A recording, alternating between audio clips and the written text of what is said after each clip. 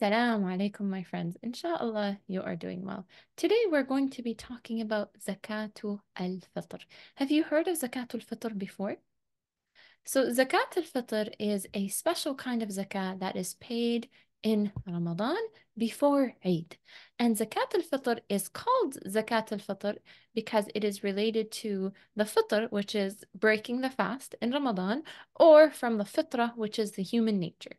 So, this zakah is paid in Ramadan and it is obligatory on every single Muslim, young or old, male or female. We all have to pay Zakatul al-Fitr. Now the question is, why does Allah subhanahu wa ta'ala ask us to pay this zakah? So Ramadan is a month of spirituality. It's a month of fasting, of prayer, of reflection, of reading Qur'an. And in this month, we are doing the prayer and the fasting to the best of our ability.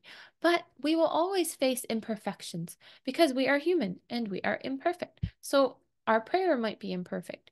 Our recitation of the Quran might be imperfect. Even our fast might be imperfect. Although we may abstain from food and water and drinking for the entire day, we might say something that might hurt someone, or we might look at something unintentionally that we shouldn't look at. There are things that might impact our fast.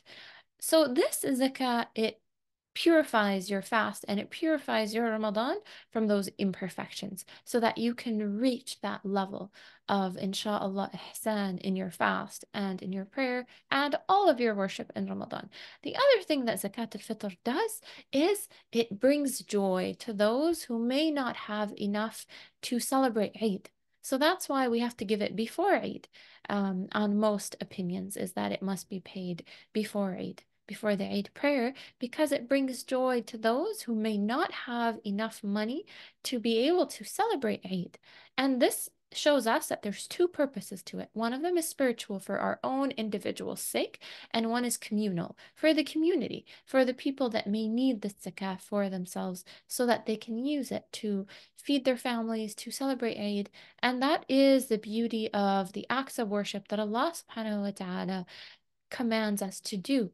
There are many angles and many benefits to those acts of worship.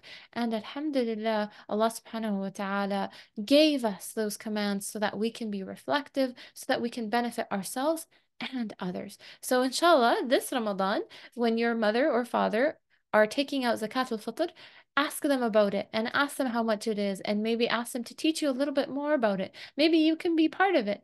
Maybe you can go with them when they're giving Zakat al-Fitr, or you can be curious and ask them how they are going to be paying it, inshallah. I hope this was beneficial, and inshallah, I will see you next time. Assalamu alaikum.